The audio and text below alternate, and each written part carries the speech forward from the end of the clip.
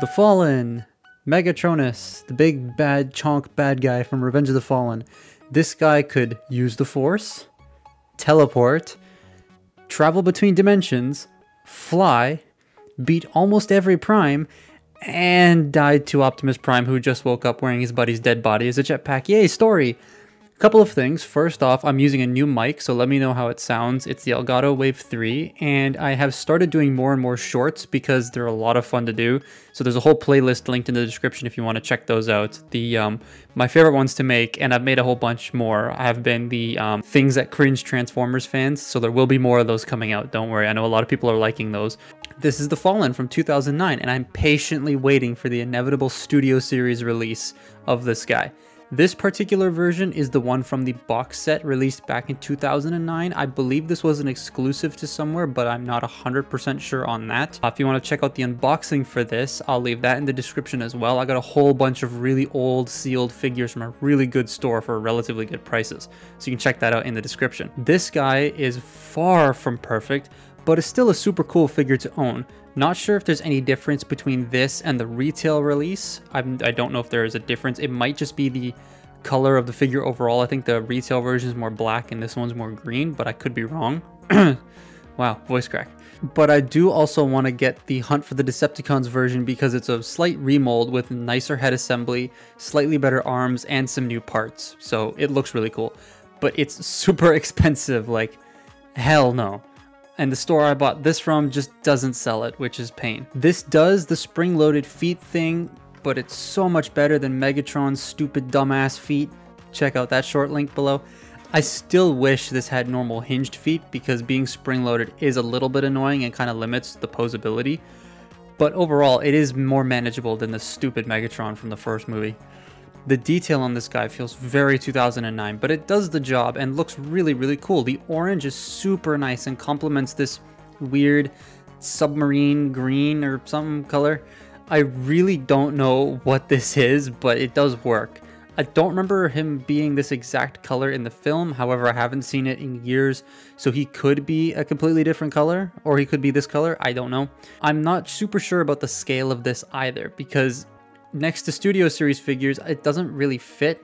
I remember on the old Revenge of the Fallen website, it said that he was 100 feet tall and Megatron was like 36 feet tall or something. And I don't remember that much of a height difference in the film, so scale him as you see fit.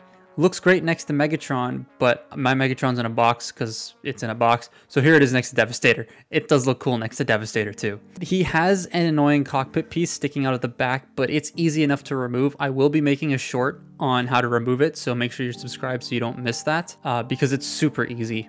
Now, the place where this guy falters the most is the posability. He has posability, but it's not super usable. It's kind of unfortunate because I wanted to get this guy in his force wielding pose, but nah, no dice. This is the best I can really do, and I don't like this.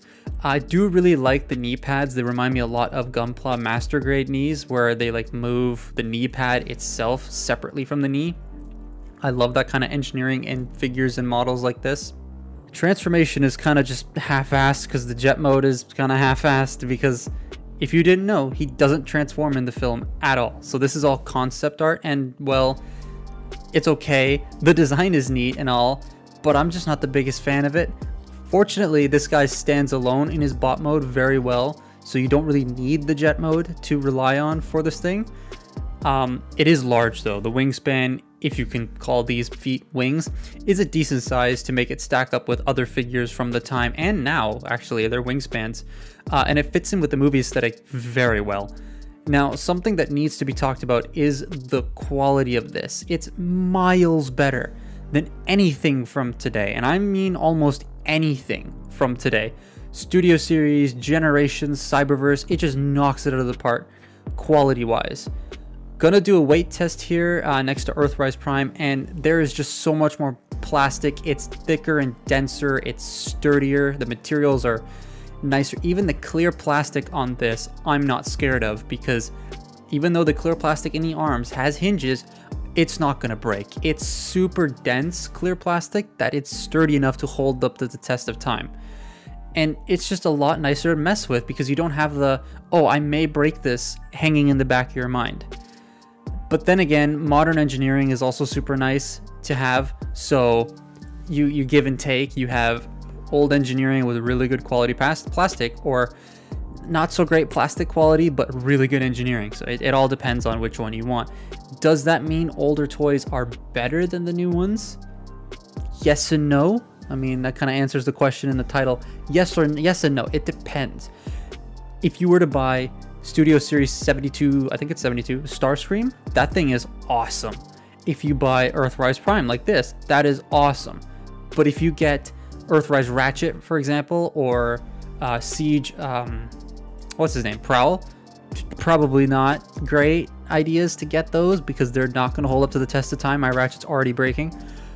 But then you have figures like the Fallen, who's really, really good, but his articulation kind of sucks.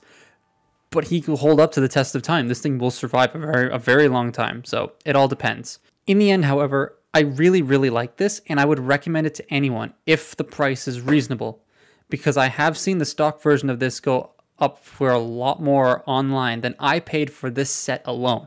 So you do want to keep that in mind. I believe on the website where I bought this from, it's like 70 Canadian dollars for the standalone figure sealed, which is a really good price for it sealed. So it all depends on where you're shopping and where you look to find it.